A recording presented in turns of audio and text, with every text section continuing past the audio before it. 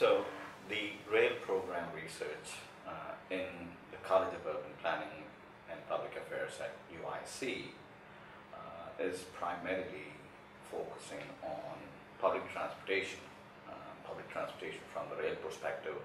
We do offer a transit certificate program, which consists of 3 courses. One of them is about public transportation methods and planning. And then that course covers a little bit of rail signals, rail scheduling and coordination, and its impact in general on the urban form. And then there's also another class on transit management, and then that also looks at how rail service, mainly from the public transportation perspective, is managed. And the final class in the 3-part series, that is the transit certificate program, is consisting of transit funding and financing.